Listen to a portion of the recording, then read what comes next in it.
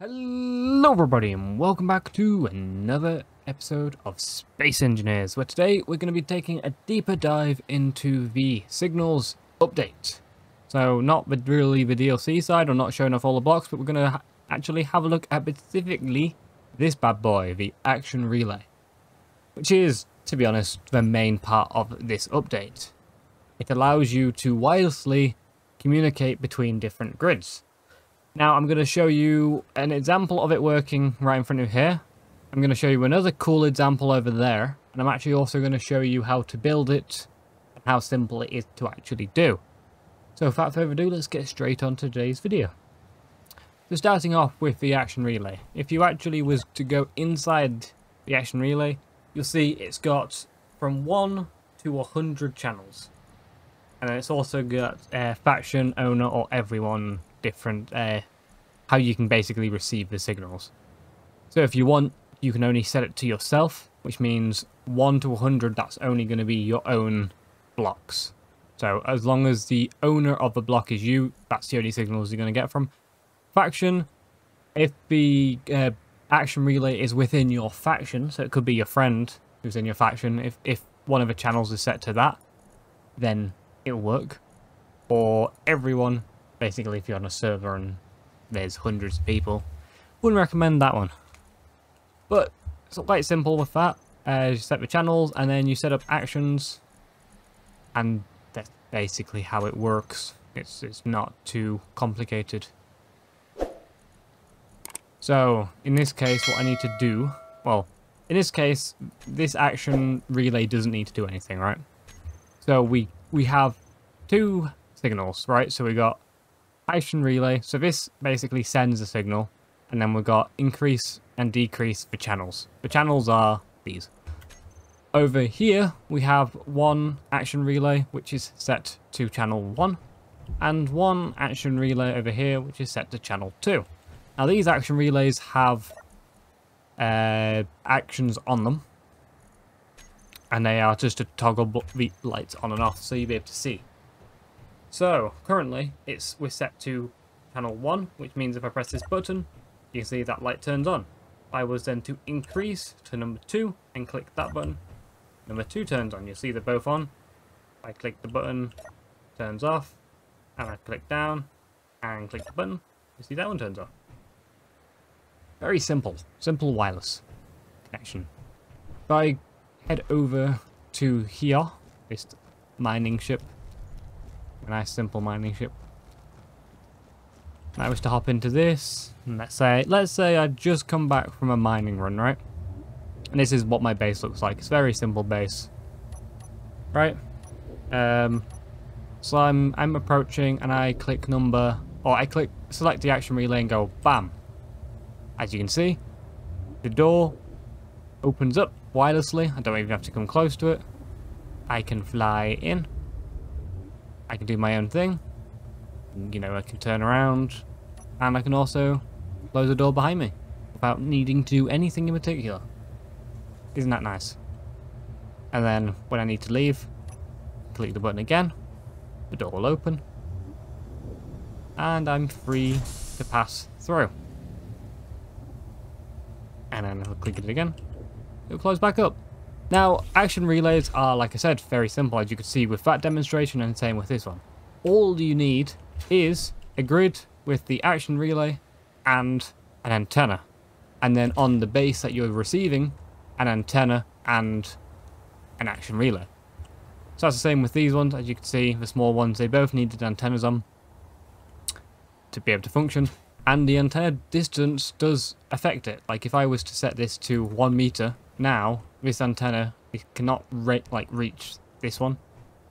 So if I was to then try and do it, wouldn't work. But if I was to then increase the signal back up and click the button again, it'll turn back on. So think about that when you're actually building, and make sure you have antennas and they're within the range that they need to be. Now this design isn't too, well, this is a bit more complicated obviously than that one, but still not that complicated. If I was to go into the Action Relay block, I've just got it set on channel 69. Nice. And no action needed for this side. We're purely just sending data, we're not receiving any. So we have that, and if I go around to the back where I can get in, you'll see this action relay is also set to channel 69. And then in the setup actions, it's starting the gate timer open close 1, which happens to be this timer block right here. And then this timer block is allowing the LCD panels to change the picture, starting the other timer block and also toggling on the lights. And this is the other timer block, which is purely just changing the the way I'm switching between. If I was to open this gate here just to see through, you'll see here I have these signs, and the signs change. The way I do that is purely just by changing the time of which you can change what's on the screen. So the image change interval. So the first one is changing it up to a second, and then immediately a second later changing it back down. So what it does is it changes the picture, but then doesn't have time to change it back, so it sticks. So then the next time you send that signal, it increases, it can change it back. Quite a simple design. And then, yeah. So that's like that. Now let's build another one, shall we? So let's show how simple it is. So let's place 2 timer blocks. I need to place the action relay, and we're going to set this one to 42. Okay. And then also we're going to set this one to, we're going to come up here, name this timer block gate 2. Oh, I guess we should do it this way. Gate 2 timer block.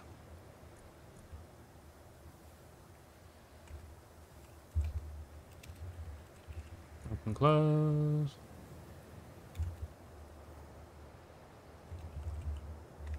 Oops. Gate 2 timer block. Open, close. Nice and easy. And then in the setup actions, we need to go to the groups. Gate.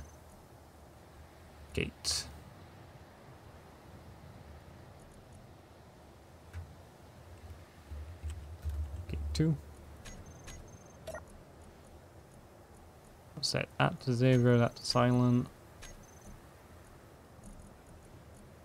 Oops. Right, so gate 2. We're going to set to open, close. And then gate 2 LCDs, we're going to increase image change interval. And then we're also going to start this timer block, which is going to come over here. We're going to set that to 1 second.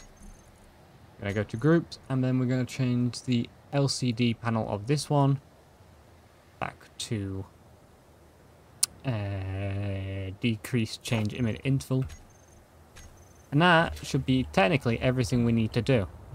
That should be all you need. And then when I come over here, if I've done everything right, and I go to the action relay and I change my channel to 42, now when I press it, nothing happens. What have I done wrong? Okay, so, action relay. 42.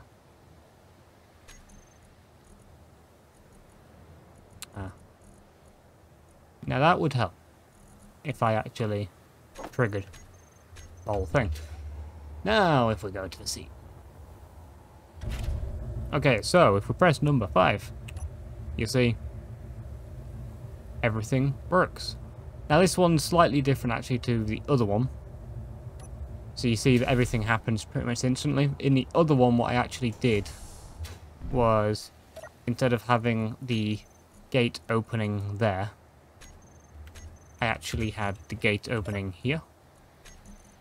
I'll show you that.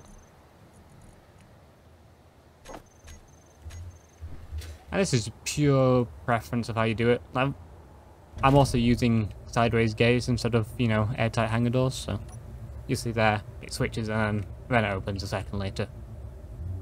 But I think gates sideways is actually really cool.